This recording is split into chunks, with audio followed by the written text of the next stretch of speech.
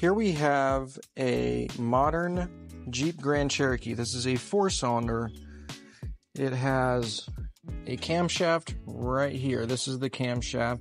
This is the exhaust camshaft only. Normally, a dual overhead cam would have two, one for the intake manifold and one for the exhaust. The intake brings in the air, the exhaust pushes out the exhaust. Now, if you look closely here, this is a lobe on a camshaft. This tells the valve when to open and how far to open, how long to open.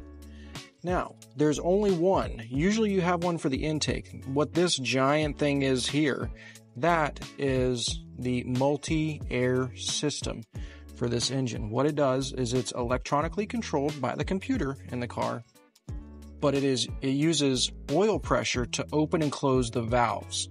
This is a brand new design that Jeep Fiat has made to optimally put in air for any condition, whether it be horsepower or fuel economy. What's in it?